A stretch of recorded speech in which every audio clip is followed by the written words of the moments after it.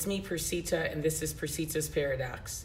So let's talk about seasons and how they actually manifest in our lives outside of just the weather.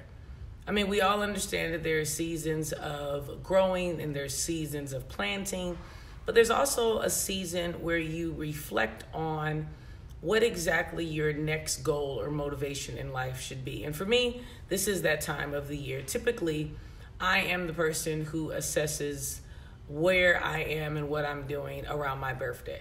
So I am always conscious of, if God has granted me one more year, what have I actually done in the prior year to get me closer to my goal or to pull me further away? Can I subject you to thinking about, have you actually assessed or determined the time of the year that you assess when you can see what exactly the seasons that have passed and the season that you're in to transpire into what it is that you're trying to do? Now, again, some of us assess it during our birthday. Some of us are New Year people. So the moment you see January, you start to say, you know what, I'm going to do something different in this season of my life. I've reflected off what I've done in the past, and now I want to do something different. It could be by means of job, relationship, health, financial, investment, plethora of things.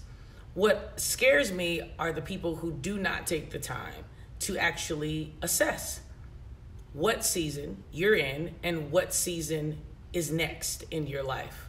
Now, again, like I said, my birthday is coming up, and I am definitely assessing what exactly it is that I want to do, what I have done, and what can I do to better my journey towards where I'm trying to go. I hope today that wherever you are, you take the time to just check the season and identify the season and make a change. Some of us are fortunate to literally say, you know what, Persita, I've done great. This is a great time for me, and I'm just going to ride this out. For those people, I'd say no matter what, just survive it, right? The key is to just get through whatever it is that you are going through in that particular season.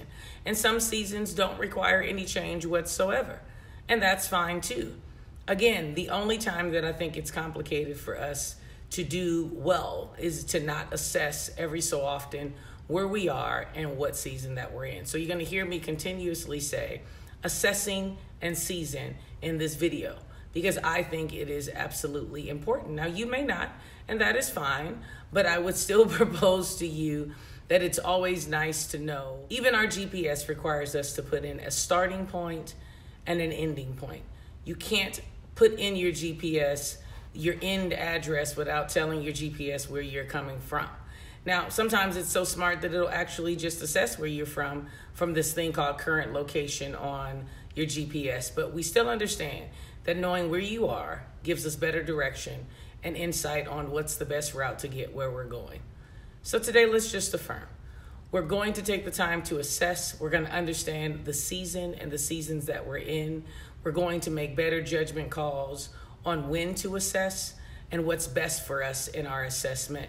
Now, keep in mind, everything cannot stay. I just heard a really good word, and the word was simple. Everything must go.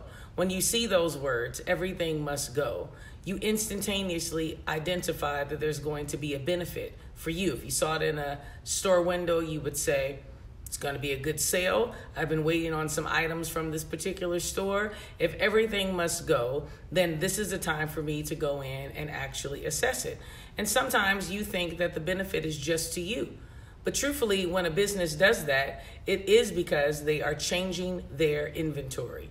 So what is good for you is also a downside for them because they need to make room for their new inventory. And if I say to you today, what exactly needs to go in order for your season to shift and change, or what exactly needs to stay, the question for me remains, could you answer that? So let's just think about that today. Have a little meditation, nice, short, sweet video, just to think about exactly what it is that you want, where you are, and how you're going to put in a better route or route for yourself to get to where you're trying to go. You guys are always awesome. I thank you so much for your support. I thank you for subscribing and commenting and sharing. Please keep that going. Again, have a wonderful day. Don't forget to stop and think about your direction and your season. I greatly appreciate your time. And I just propose nothing more but doing 3 things in life to always make your everyday living better. And that is to live your life authentic. Have a blessed day.